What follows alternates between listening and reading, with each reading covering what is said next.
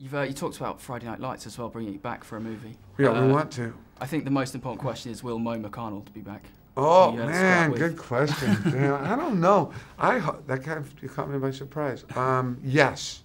Yeah. Mo will be back, madder and richer than ever. Another fight with Kyle Chandler. That was possibly. fun. That was a good one. Yeah. Explosions in the Sky as well, maybe for the soundtrack. Well, actually, yes. But the next film I do is a movie called Lone Survivor. That's a real war film, a story of some Navy SEALs that got into a very complicated gunfight in Afghanistan, and 18 were killed and 1 survived. It's called Lone Survivor, based off an incredible book by the same name, about 4 Navy SEALs trapped in the Kush Mountains against 150 plus Taliban.